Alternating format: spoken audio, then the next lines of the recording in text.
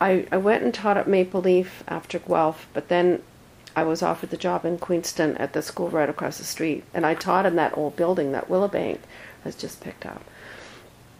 And that was good. That was fun because like my kids were born when we were living in Queenston as well, and so just as a young mom, walking up to the mail and up to the butcher store and stuff like that and whatever was really good.